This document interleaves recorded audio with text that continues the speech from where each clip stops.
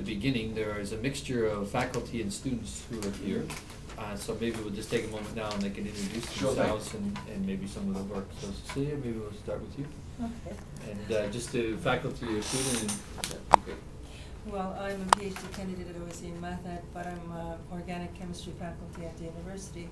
And the reason I got involved in Math Ed is because I think that's how you need to teach mathematics to everybody to engender interest in science and everything. Mm-hmm. My name is Wanja Getsari and I'm faculty here, cross-appointed between curriculum teaching and learning and another institute at the University of Toronto. And my interests are in science and sustainable development. Although I probably would define it a little bit differently, coming from a Kenyan perspective. So yeah, but that's another time. My name's Nathan, and I'm a PhD student here at OISE, and my research area is about teacher using technology in the classroom, and I'm doing a research to investigate the teacher and student interaction in a kind of technology-enhanced environment.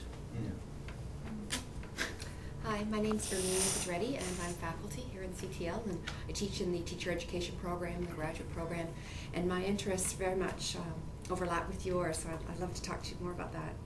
I do a lot of work in STSE education, environmental education, and teaching and learning about science in school and non-school settings like science centers and museums.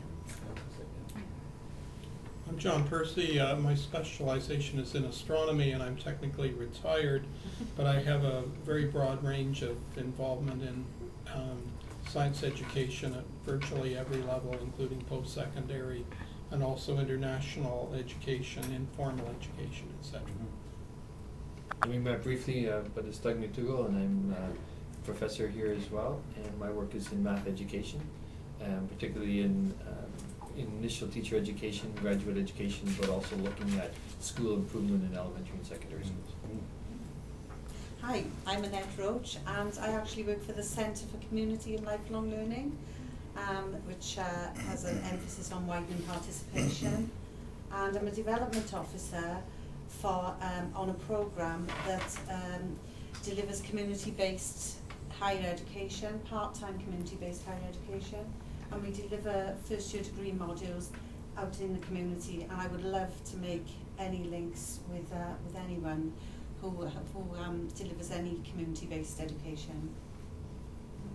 Hi, I'm Liman Zhao. I'm a PhD candidate here, and I guess my specialization is math education, specifically exemplary teaching practices at the secondary level, but I do have experience teaching both science and math curriculum.